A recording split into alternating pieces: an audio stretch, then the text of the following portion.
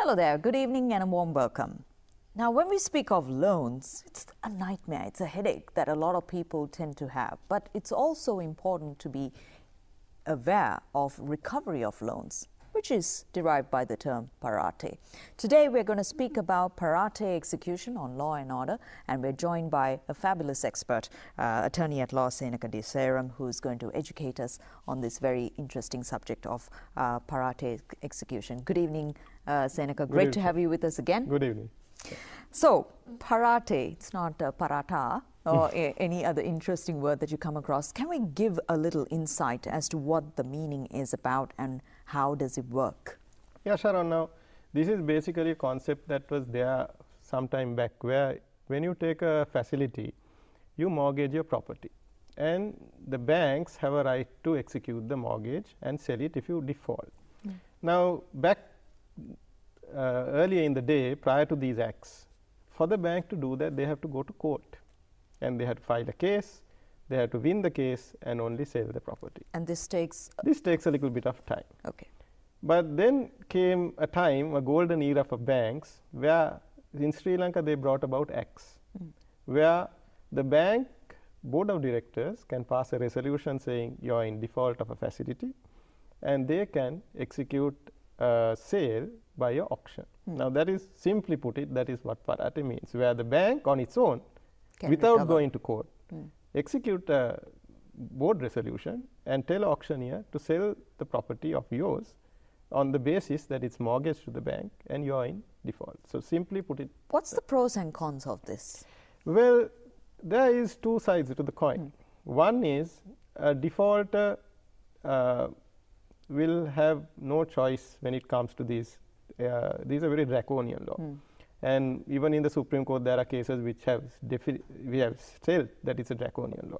So, if you are a defaulter and you are subject to this law, then you have basically very few options. So, moment the bank starts the process, it is advisable that you go and see somebody who knows about this area to see what you can do.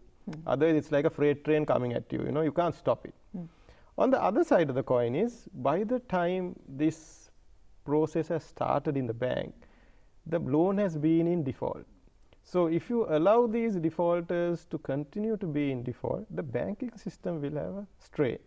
So, it is a good system, providing that it's done in a, I should say, humane manner, and where it's executed in a way where both parties' rights are safeguarded. So, bank has to collect money. So, it's a process for the bank to collect money. Also, if you have taken money, you have to return money. So, can any properties mortgage be sold? Not every property can be sold. So, for example, there are some developments that took place. The original law, yes, if you have mortgaged, it can be sold. Then they brought in an amendment to the act which says, okay, if your loan is 5 million, the capital amount is below 5 million, then you can't go by way of parate. So, it saved the small timers. Then the Supreme Court, in a very celebrated judgment, said if it's a third party mortgage, for example, where I have mortgaged my property for a loan of yours, then the Supreme Court said no, that sort of mortgage also can't be executed by way of parate, because it's my property and you have benefited the loan. So, there are exceptions to that. And also we saw the central bank stepping in this year due to COVID, and they came in and said, okay, look here, till if the loan is non-performing, give them a chance, try to enter into an agreement with them, and the central bank gave a formula how to restructure the loan, and if that is taking place, you cannot execute parate on those properties. Senaka, take me through a nice, interesting case study. We would like to educate our people that these are the areas that you need to be aware, you need to be careful when it comes to parate execution. Yes. Now, first of all, a lot of clients who come to us trying to stop auction of a parate, they come at the last minute. So, when you have taken a loan that you are going to get into default. So, that is the point of time maybe you will need to see your accountant, your lawyer, and come up with a plan, because there is a point of time of no return, because the bank will stop talking to you. Now, I know one customer, he was maintained at a particular bank in their special lounge, Now, there is nobody to even open the door for him when no. he goes there. They don't pick up his phone even. This is post-COVID? This is not COVID period, but he has gone into default. So generally banks are good to you when you're paying, but when you're in arrears for a long period of time, then you fall into their bad books. You can't blame the bank and you're not considered at all. So when you are coming into that stage, you know. Now, for example, the travel industry of Sri Lanka knows maybe for the next 1 year we'll be like this. Correct. So it's good to see what you're going to do with your facilities and make sure you're geared to a process where when the bank starts this process, you're in a position to at least, as a final result, if you can't resolve it with the bank, go to a court and stop the auction. Because once the auction is held, the ownership of the property is transferred, after the auction. And you have very little limitations in the law to get it back unless you pay up.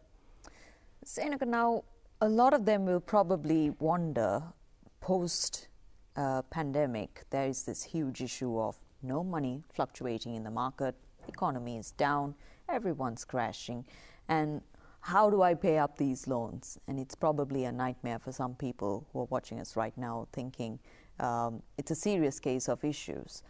What kind of system can we tell them, given this period, that it's not your safe zone? You need to be careful. Yeah, now first thing is, that's the thing. Now, some people were actually sleeping, unfortunately. So the central bank, as I told you, put up 2 directions. It's called 4 of 2020 and 5 of 2020, which gave relief for these sort of people. And they gave cut-off dates. 31st March, they extended it by another 2 weeks and said, if you have a facility like this, go to the bank and apply for a thing called a moratorium. Now, some people have not done this. And so if you don't exercise your rights at the correct time, you don't get the benefits. So main thing is to be vigilant of what is happening in the industry. The second thing is go to the bank and try to renegotiate, because from the bank's point of view also they are aware of this, and they are not very keen to execute a property and go on a long voyage of litigation with you to recover money. So if you can do that, that's the best way forward. But don't wait till the last minute. That is what is happening now. Everybody, like the ostrich with the head in the sand, they are waiting like that. So it's only a matter of time where disaster is going to strike. So it's better to get your head out of the sand, open your eyes a little bit, and talk with these banks. If you are unsatisfied with the response, then you may need to seek legal advice and see what action you can take ahead. There are numerous, now if you take the Companies Act, there are numerous ways where you can call creditors for a meeting and have a compromise with them. So it's not just a set method. This will include banks as well. So there are a few cases like that filed. Smart guys, they have got proper legal advice, they have gone to the Commercial High Court, and they have got a system in place to see how they can tackle these payments. So the problem what is happening here is now is some people are just flabbergasted, I should say, with what has happened to them. Correct. And they are... It's like the unexpected storm. So they don't think now. They are basically, they have gone blank, I should say. You should get out of that. If you can't think, you should get some employee that is there in the company and start the process, Otherwise, you are going to be hit with a bigger disaster. Senaka, now I'm going to deviate from our main title today a bit and speak about these loans, where a lot of them were of the view that, okay, this percentage is working from this point, and this is how, if you are investing in a house, this is where your interest comes in from here, and that's how it works. The proposed projects, yes, that's fine. But the people who had taken loans are probably stuck. The banks are not being so flexible in bringing down their rates and stuff. How do you see this? Is this the right thing that they're doing? Yes, now that issue is there because loans taken earlier are at the interest rates that you have taken previously. Absolutely. But if you take the interest rate today, it has dropped drastically.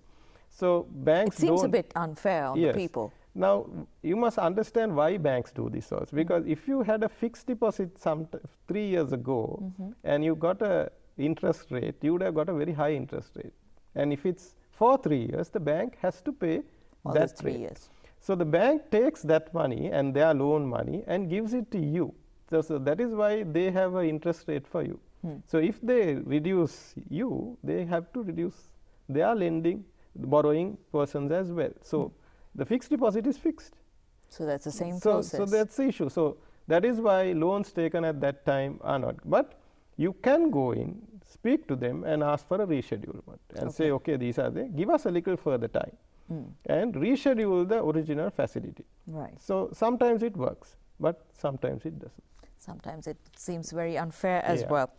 What happens if the property is auctioned and it's gone beyond? I'm sure you would have handled Yes.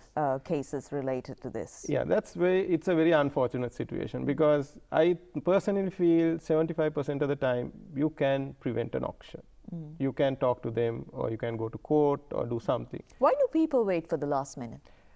Sometimes they are ill-advised, I should say, or sometimes they feel, no, the bank will never do this. Yeah, or sometimes I think they also feel Can push it. we can push it. And of course, the last one I say, why spend 2 lawyers when we can sort it out? So that's the option. So coming back to your question, once the auction takes place, as I told you, the ownership will transfer, somebody will purchase it, or the bank will purchase it. And if you are still living there, then there is a very summary procedure that is there in the law to get you out. So they will then only file the case and say, okay, now this is our property, please vacate. Yeah. And courts are very friendly towards that, because it has come the whole hog. It's an interesting area of subject that we can go on beyond, but we'll try to stick to the main topic today, being parate execution. How does the purchaser of such a property get the possession after the auction? Yes, as I told you, the purchaser, if the original owner doesn't leave, they have to go to court and get it out. So is there a chance where we can work our way back?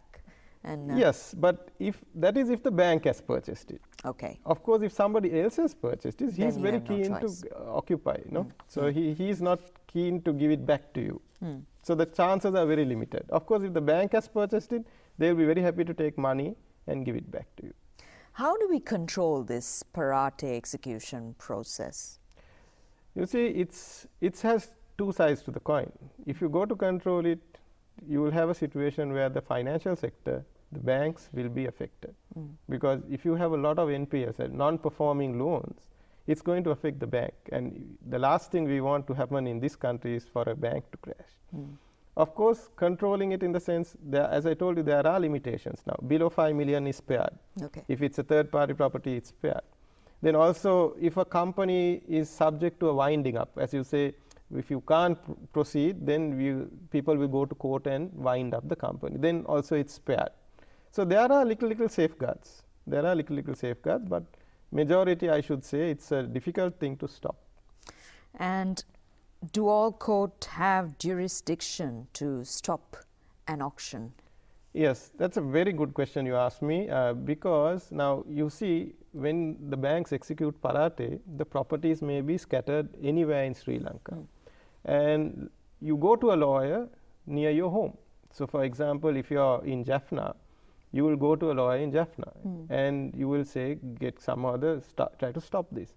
So sometimes the people there, or anywhere, I mean, I just took an example at Jaffna, or even in Hampantota, or wherever, will go to the court in their hometown and stop this auction. That is not permitted by the law. So you have to seek order from the courts of Colombo, because you are challenging a resolution. As I told you earlier, it's a board resolution that was done in Colombo. Okay. So because the resolution is done in Colombo, you have to file the case in Colombo. So it's very unfortunate. Sometimes we feel we have defended those cases, we have won those cases, because they file those cases, get the initial order, and then we can dissolve that order, and they go ahead. So then the people there feel, what's the issue, what's the point in the court system? So they think like that. So it's all the problem of being ill-advised. So you have to be careful of where you go and what you do. So it's, as I told you earlier, good advice from the beginning will reap the benefits. If you get bad advice, or if you take no advice, it's a recipe for disaster for you.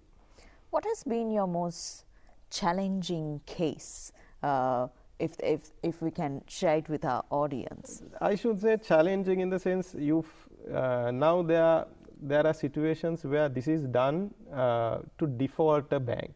That means it's deliberately done. Fraudsters. Okay. So they will.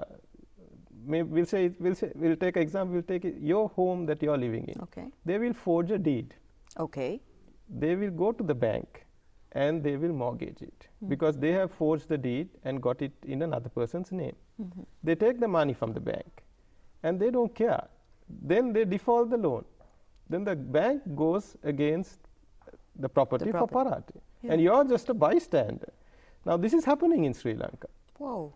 This is happening in Sri Lanka, and it's a very dangerous trend given the fact that these forgeries are taking place. Now I understand why the banks want us to sign about 30 documents. Correct.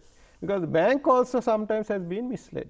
Because if they look at the deed, they look at 30 years title, they have done it very well. Sometimes when you do land cases, the forged deed is better than the original deed. They go to the extent, they have even the stamps at that time.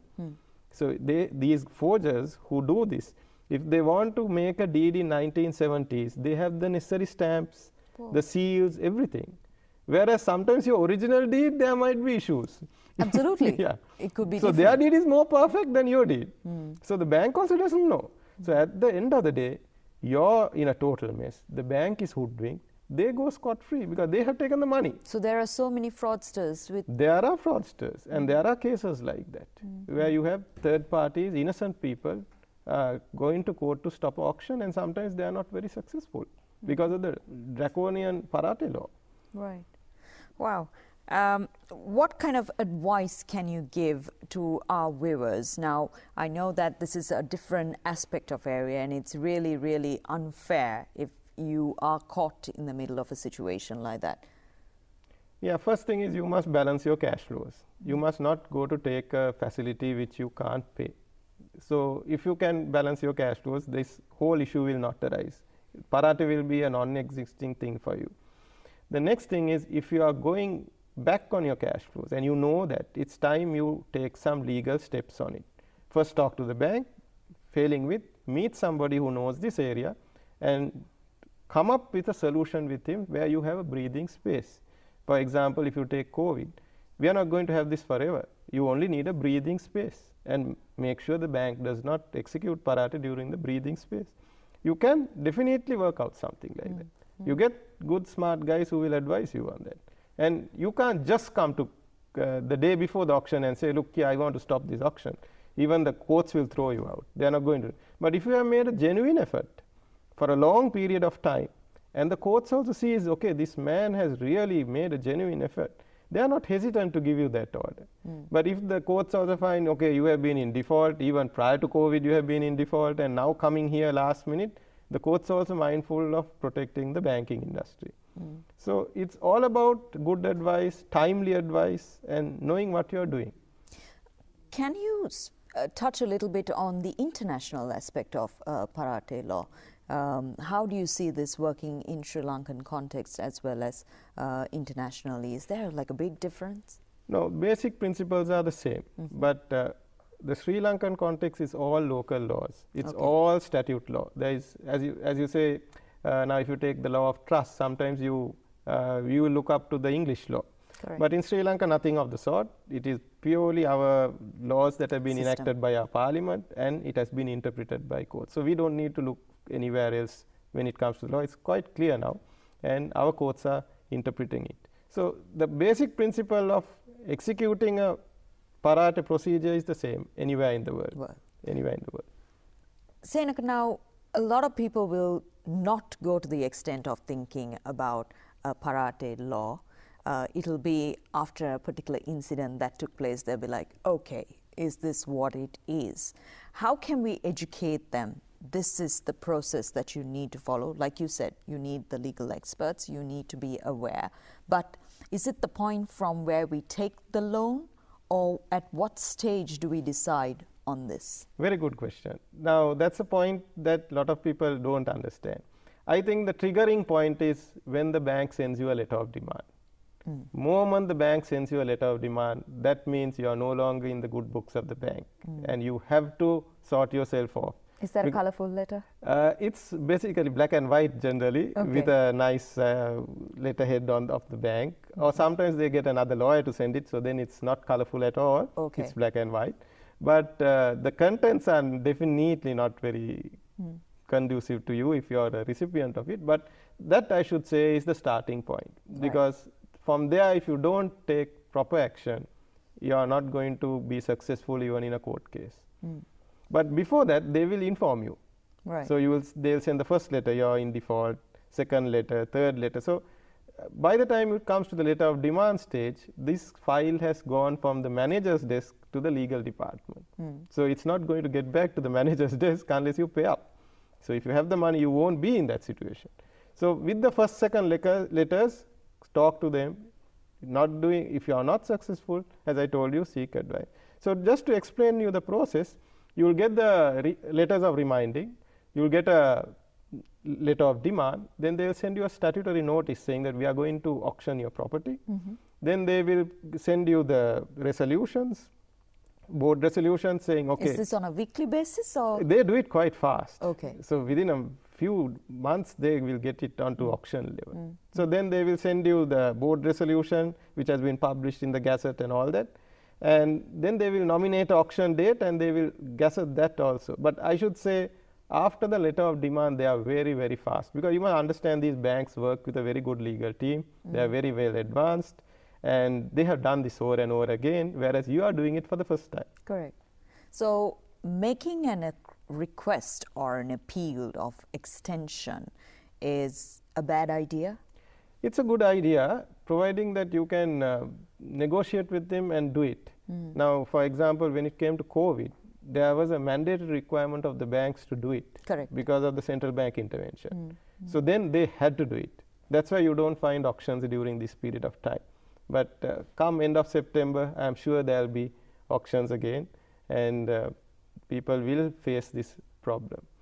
What's the scary side of things? That will probably be my last question, because once a person gets into debt, Senaka, that's a lot of weight on their life.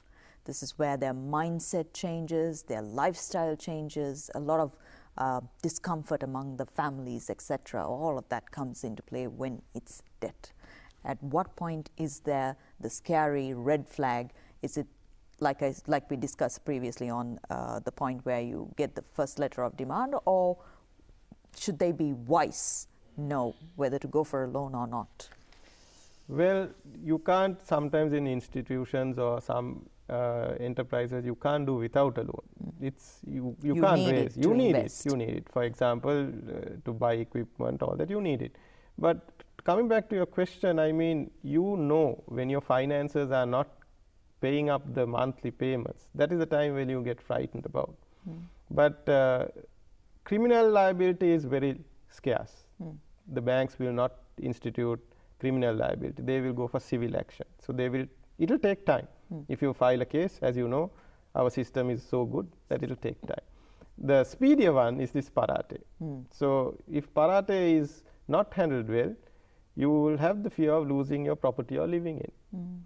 Whereas in a civil suit, and other than in a mortgage case where you have mortgage, they can't come and get your property where you're living. But in the parate process, they can. So you will have a situation where you will lose your house. So that's quite frightening, actually. So it's good to know where to draw the line when it comes to taking of loans, and thereafter, if you are defaulting, what to do. Wow, Senaka, thank you very much. Some very interesting insights and also very educative. I think if you are want to be a lawyer, this is an interesting side of events. Plus, it's also good that you can learn on these areas so that you don't fall into trouble from anywhere. Senaka Diseram, thank you very much. A real pleasure having you with us on the show. Attorney at law, Senaka Diseram, with us to speak on parate execution law and also its insights. Now, while we bring you all these interesting subjects and areas, you can also check us out on our channeleye.lk website. We've uploaded these videos. And until we see you next time on a very interesting subject, we certainly hope you'll have a great evening. I'm Sharon, wishing you good night.